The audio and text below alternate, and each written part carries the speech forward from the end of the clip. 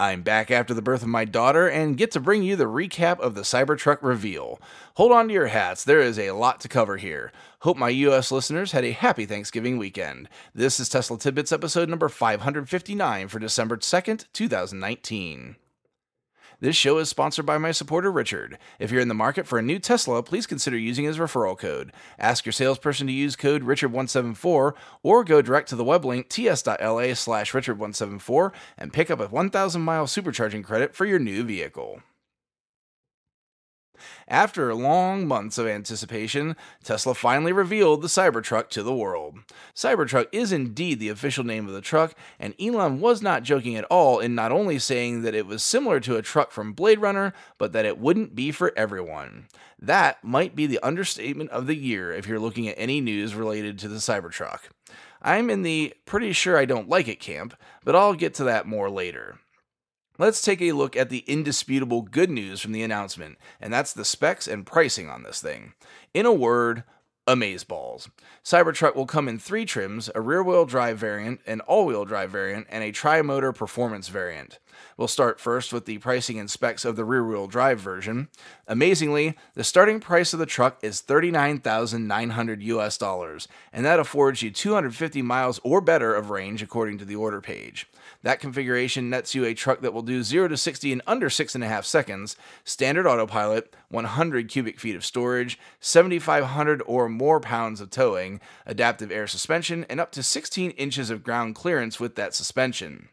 Upgrading to the all-wheel drive version pops the price up to $49,900, grants 300 miles or better of range, completes 0 to 60 in 4.5 seconds or better, and now gives 10,000 or more pounds of towing, while retaining the other qualities of the base truck. Lastly, the tri-motor variant comes in at $69,900, lays down a blistering 2.9 second or better 0 to 60 time, and grants a whopping 500 miles or better of EPA-rated range. Towing capacity also jumps to 14,000 or more pounds, and again keeps the remaining qualities of the base model. The only option currently available on the truck is whether or not you want full self-driving, though Tesla says that reservation holders will be able to complete their configuration when production nears in late 2021, and the tri-motor version won't begin production until 2022. To bag a reservation for any of these models, it only takes $100, which is fully refundable if you decide not to order. So if you even think you might possibly want it, no reason not to plunk down your pre-order.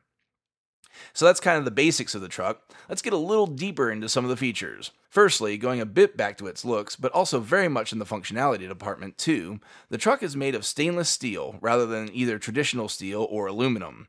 The reveal sported the standard look as well as a matte black mule. It would seem that there will be color variants, but none have been officially confirmed as of yet. That stainless steel is no ordinary material either. From the Tesla website, quote, Cybertruck is built with an exterior shell made for ultimate durability and passenger protection. Starting with a nearly impenetrable exoskeleton, every component is designed for superior strength and endurance, from ultra-hard 30 times cold-rolled stainless steel structural skin to Tesla armor glass, end quote. We'll get to that armor glass in a moment. Right now, I want to draw your attention to a demo they did on stage with the actual prototype for the exoskeleton. First, they brought out a traditional truck door, and Franz von Holzhausen wailed on it a few times with a sledgehammer, predictably denting it severely, and I even believe beginning to fold it from one view in the live stream. He then moved over to the Cybertruck and did the same, producing nary a mark on the vehicle. Very impressive indeed. They also showed slow motion of a 9mm bullet hitting the material and disintegrating on impact. Yes, folks, the truck is literally bulletproof to an extent. No live demo of this one, thank goodness, because much less impressive was the demo of the aforementioned armor glass. The beginning of that demo went off smoothly, where they dropped a large metal ball onto a traditional pane of glass from a given height to watch it shatter, and then moved the Tesla armor glass into position and then matched that height and more, not producing a mark on it after dropping the ball. It's when they moved to the prototype that things went a bit sideways. As Elon urged Franz to chuck the ball at the driver's window of the truck, I audibly yelled at my screen not to do it, with them already having successfully tested the sledgehammer.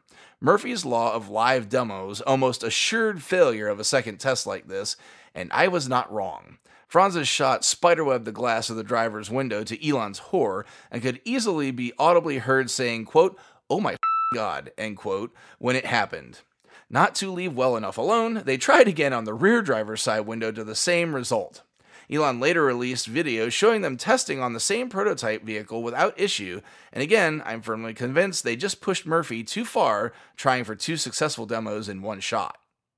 The 6.5-foot bed of the truck can completely be enclosed, and it's a self-contained powered system, which Tesla is calling the Volt.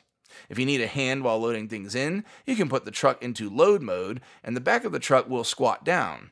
Add to this the extra ramp that can extend from the tailgate, and you can quite literally walk or roll things into the bed. At the very end of the presentation, they loaded a Tesla-designed ATV into the back by simply driving it up there and then plugged it in to charge. Very cool. Oh, and that ATV? It'll be an option for the truck at the beginning of its life, per a tweet from Elon. Some of the lesser touted features of the truck include both 110 and 220 volt power sources, storage under the bed, as well as the ability to use the truck's air compressor that powers the adaptive suspension for your own purposes. That about covers the feature set.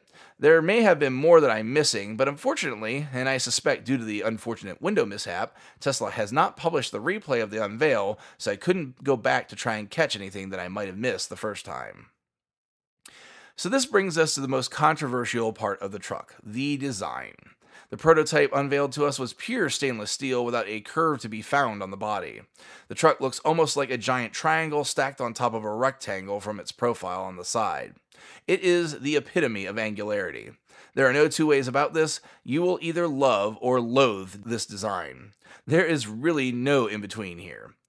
With some time after the launch, it's grown on me some, especially after seeing some folks mock up some wraps for the Cybertruck. It seems to me that my dislike for it is that stainless steel look, but I would really like to see it in person before making a final decision. No reservations happening here for sure. I feel like seeing it in person with perspective in 3D space may have a big effect on my opinion though. Sometimes pictures and videos just don't do something justice. However, it seems that 250,000 adventurous souls have already indeed plunked down their $100 to get a spot in line for this futuristic truck. So I may well be in the minority on this opinion in the Tesla community, especially considering the Twitter responses I've been getting. I feel like it's duck and cover time. It's all good though. Not the first time, and certainly not the last time I'm going to be against the grain on a topic in the community. That is it for today's show. I do want to take a moment to thank everyone, and especially my patrons, very much for bearing with me lately on the lack of show production. My wife and I are still certainly adjusting to life with a tiny 8-pound soul that dictates your actions, and man, to say that we're not getting much sleep is an understatement. I'm so glad that I had the time off work to spare to hopefully try to get into a rhythm. Alas, everything is back to normal this week for work, and as well for the show. I plan to be back to normal publishing, though super patrons may get to hear a baby crying in the background during pre- and post-show recording for a while. Also, I need to pay off a contest that I started right before my little girl arrived. The winner of the Obsidian Black Touch-Up Kit is Christy, at KW Architects on Twitter. Congratulations, Christy! Alright, this has been a long one, so it is time to wrap things up. Thanks to all my patrons supporting the show at patreon.com/Tesla Tidbits. And as always, a special shout out to all the super patrons supporting the show at the $10 plus level. They're Ryan Scarborough, Lee Sweet, William Henry Crew III, Dorian Steve Guberman, Ralph and Cheryl Waterhouse, Adam Raymond Brown, Megawatt Photovoltaic Development, Todd Sullivan, Mitch Long, Zortec LED Canada, Morven Ogg, Raymond and Deborah Malkowitz, T Sportline, Travis and Cheyenne Rush, Chris Hovis, Craig Murphy, Vicky Kirk, Ricky Johnston, Bien Concepcion, Nathan Garza, Paul Gaona, Ed Patterman, and Sunil Joseph. If you have feedback for me, the best way to be heard is to tweet at Tesla Tidbits and use the hashtag AskTeslaTidbits if you'd like your question to be considered for the show. Until next time, keep it charged and hit the road.